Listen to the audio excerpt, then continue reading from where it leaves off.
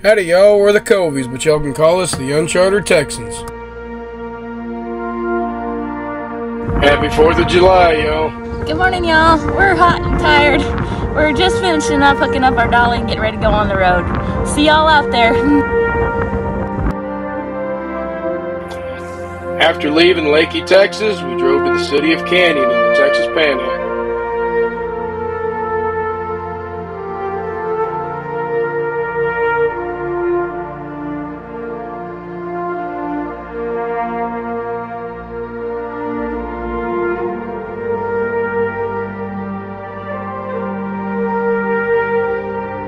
Hey y'all, so it's summer solstice, and so it's 9:30, but we still have some daylight, and we're finally pulling into our RV park.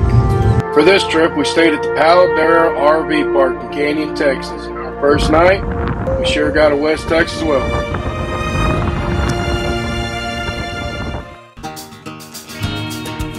Being in the Texas Panhandle gave us a chance to catch up with some more family.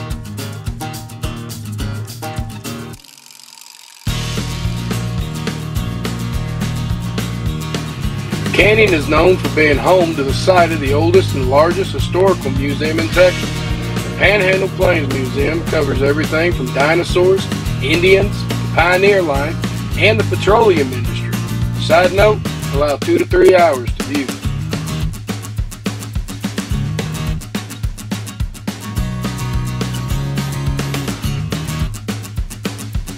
The oldest surviving house in Texas is here as well. Canyon is also known for the Palo Canyon, where the outdoor musical Texas is held. We were lucky enough to be here during the Camanche Summer Special as well, which is only held once a year and features world champion Native American dancers. And you can also purchase a barbecue dinner and backstage pass for the shows.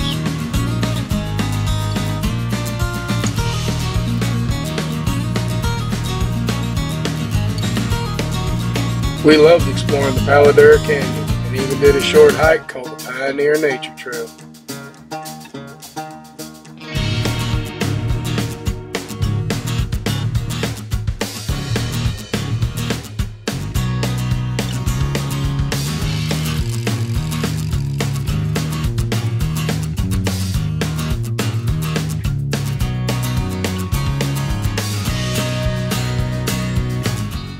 We stopped and said howdy to Tex Randle, a Canyon figure since 1959. He's 47 feet tall. After that, we went to Combine City. Then we went to Amarillo and painted a Cadillac at the Cadillac Ranch.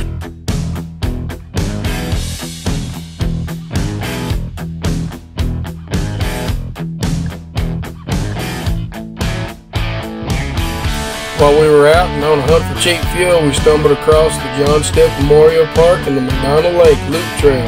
This was a perfect 3/4 mile loop for an afternoon stroll. We saw prairie dogs and baby goslings. We recommend this short walk if you're in Amarillo. And then we had to stop and have dinner at the Big Texan.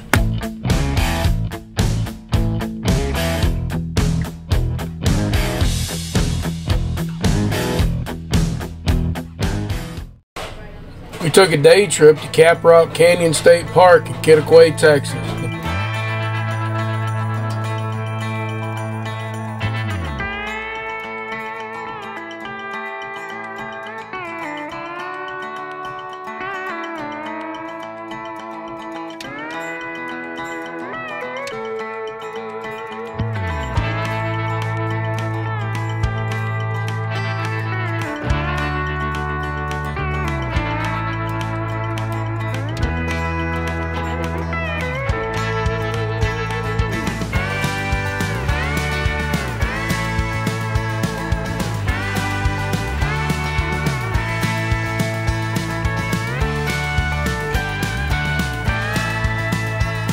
Buffalo Herd retail store.